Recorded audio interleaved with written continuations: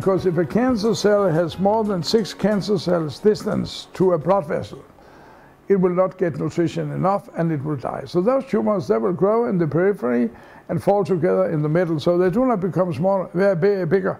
So that can go on for 10, 20, 30 years, maybe it will never grow. But one day it happens for many, all those who get a cancer tumor, that these tumors start to produce growth factors, VEGF, FGF, PGF.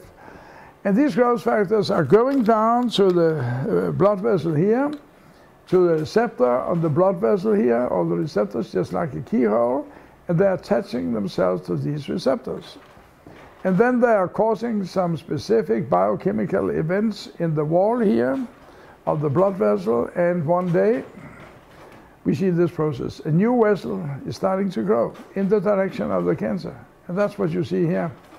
Now it has established contact with the cancer tumor. And of course not only one vessel, but many vessels. So now the tumor gets something to eat all the time. So now the cancer really starts to grow bigger than 1 millimeter. And that process here, what you're seeing here, is called angiogenesis, a production of new blood vessels from the existing blood vessels, as we see here. That's why we give cyclophosphamide 50 milligram daily. That's why we give that in combination with other angiogenesis inhibitors. We have a lot of angiogenesis inhibitors today, like for instance green tea, just to mention one. You could use at least 500 different angiogenesis inhibitors.